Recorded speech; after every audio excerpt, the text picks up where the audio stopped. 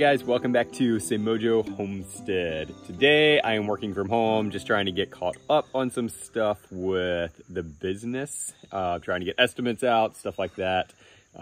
Definitely wearing my ghetto home attire. One of the challenges for me when I do work from home is staying focused on work. It is really hard for me not to get distracted with things that I would rather be doing, like homestead stuff. But I am going to try to have some time today to get our peas in the ground because it's about that time, you know, heading into fall. Right now, I've got to try to get some work done so that I continue to have money coming in. That is one thing that is kind of unique to us, small scale homesteading. We don't do anything out here that really makes us money. The few, dollars that we make off of selling livestock and stuff really just goes to help cover some of that feed. So we are by no means anywhere close to being a commercial type farm. So we do have to support our habit, as I jokingly say. So that is one reason why Cass and I both do have jobs. Cass does like more of a direct sales kind of thing with Color Street, and then I obviously have my own business. So a lot of that money just goes into allowing us to do this. But with that, it means it takes time away from this. And I have found over the last couple of years that I do still really enjoy landscaping. I don't want to downplay that. The design aspect of it, doing the installs and all of that. But my love for homesteading and everything that goes along with that is growing. And so I would put them about equal right now. But I do have to make sure that I do continue to feed into that love of having my own business, doing the landscape thing. Because again, that is what supplies our monetary demands. All right, so it's pretty bright out here, but I decided to go ahead and do a garden update. We are semi in between still. We got some peppers that are left from the summer garden, but for the most part, and okra, but for the most part, we're pretty much all transitioned over to the fall garden stuff. But I found something I'm super excited about that I wanted to show you guys. But first, let's take a look at what's growing right now and how it's doing. So our collards and cabbage are doing, for the most part, pretty good. We have been fighting off the cabbage worms. We've been spraying it pretty heavy, and now that these guys have a pretty sturdy stalk on them, we're gonna go ahead and cover them probably this weekend just to keep any extra activity off of them. Fun fact, in Japan, they will actually pay more for leaves that look kind of like this one than perfect leaves, because it shows them that if the bugs are willing to eat it and will eat on it, it must be healthier than an undisturbed plant. Who knew, right? But anyway, we have broccoli over here. This is where our cucumbers were. They're coming along really nicely. Really excited about that. There's only one plant that's really been kind of attacked heavily, but I think it's still fine. And then our okra. Yes, our late okra. Still need to come out here and pick some for the day, it looks like. But these guys are really doing well. I just wish that we had gotten an earlier start on these things. Peppers on this back corner are still coming in strong. Still picking a ton of peppers. We will be watching the temps for pulling these things out, getting them in pots so that we can overwinter them. And we will be doing a video on that and how we do that. But it is really, really easy. Keep an eye out for that if you are interested. We only bought maybe half these plants this year. The other half were ones that we carried over from last year. And it really is amazing how much more production you get out of a 2-year-old plant. And even more so, what I'm hoping for next year is 3-year-old plants.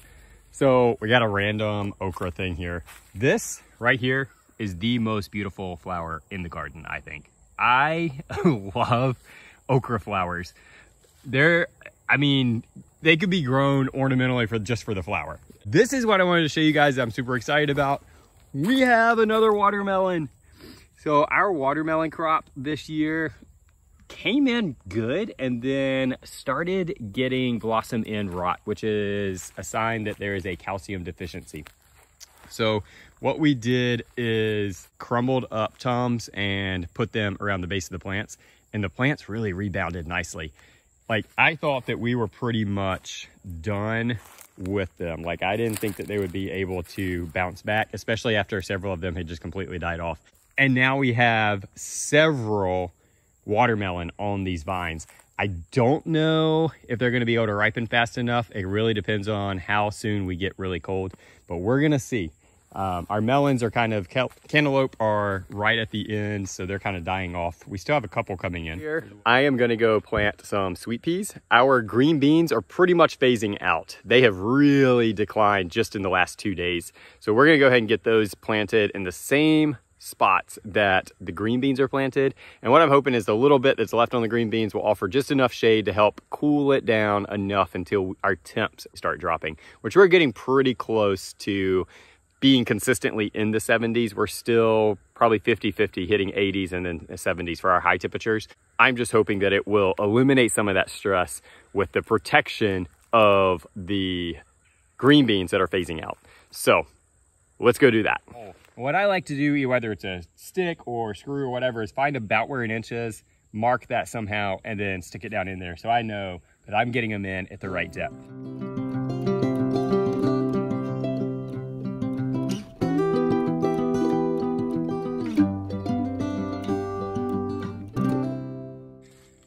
All right, so sweet peas or sugar snap peas, they're a labor of love for me.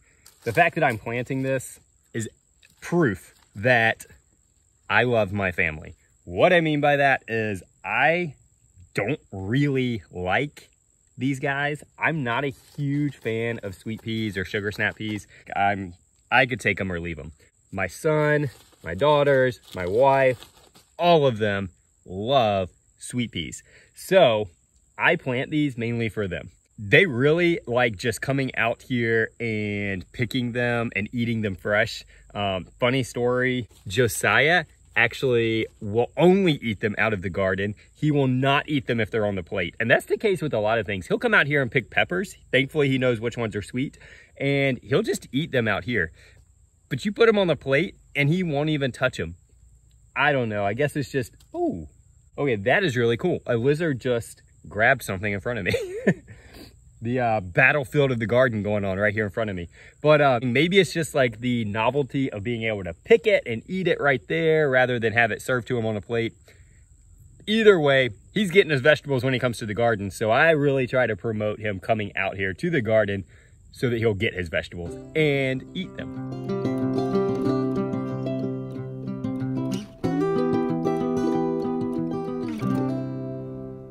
So they will grow up this, but sweet peas will really only grow vertical. And so if you're really wanting something to give that show of arching over, sweet peas are not your best choice for this.